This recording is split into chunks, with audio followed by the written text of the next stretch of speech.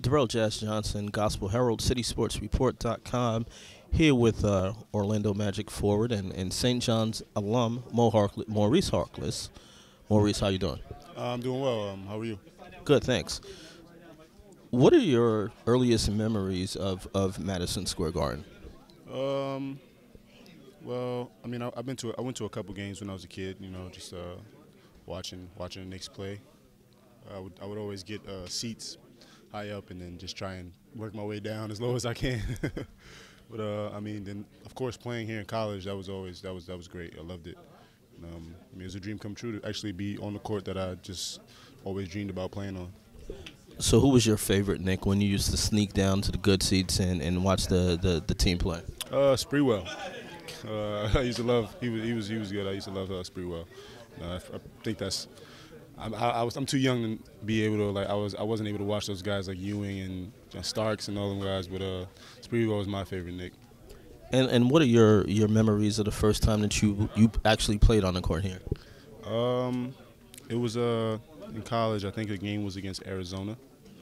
It was like a preseason tournament, and or not a preseason, like it's just how they have the tournaments in the beginning of the year. I mean, it was great. Like I said, it was surreal. I mean, to finally be on this floor, and then actually being on this floor in the NBA was another completely different feeling. It's totally different, and I mean, I think that's when I finally realized like how big this venue is. So I'm sure you got a lot of family and friends here tonight. Who's going to be in the stands watching you tonight?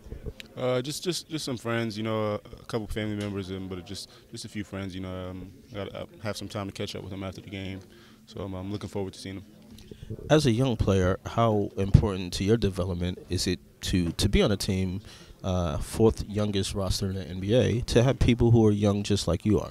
It's important. I mean, we all get to grow together. I think that's important, and grow as a team, grow individually, and also build relationships with each other off the court. And I think that helps us on the court as well.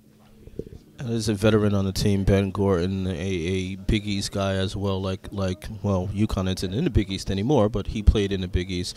What type of relationship have you built with him?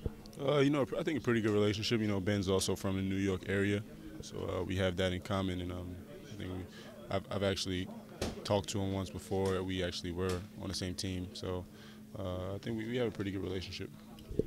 Final question. What are some things you worked on during this summer to develop your game to become a better player? I pretty much worked on everything. But worked on my ball handling, my shooting, body control around the rim, and stuff like that. And, I mean, just gotta continue to work. Never get satisfied, and just continue to be hungry and want to get better. All right. Thanks for your time. Good luck out there on the court.